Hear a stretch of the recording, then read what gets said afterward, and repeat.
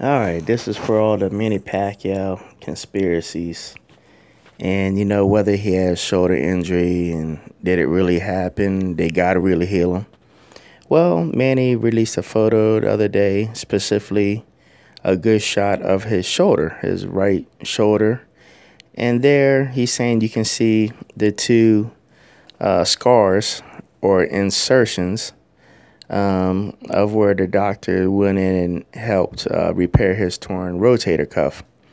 And I believe it was after surgery that I believe Manny Pacquiao saying that he went swimming in seawater and all that, and that's how God healed him, fully healed. So doctor had his first stab at it with his instruments, and then God did the rest. At least I think that's how Manny Pacquiao is explaining it.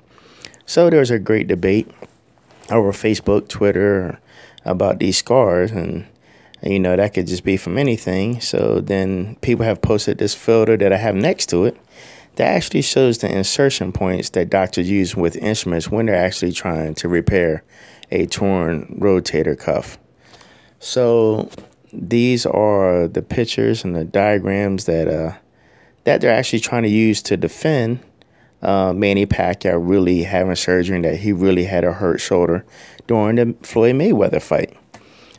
This will always be up for debate. You can show pictures, and he had pictures of him being at the doctors, and they said it was fake, and doctors can be bought, and I'm sure all that is possible. But I just want to show you the two pictures. One of the diagram where a doctor goes in and do insertions, and then also what people believe to be the two scars from insertion point from the doctor that went in there to help Manny Pacquiao repair his torn rotator cuff. I'm interested to see what y'all think. Do you think this is legit? Is this just a ploy? Or do you feel that there really never was nothing wrong with Floyd and with Manny, and this was just a cover-up as why he lost? I'm just interested in what you think. Leave your thoughts, comments below on this picture, and I want to hear what you say. Make sure you subscribe, or else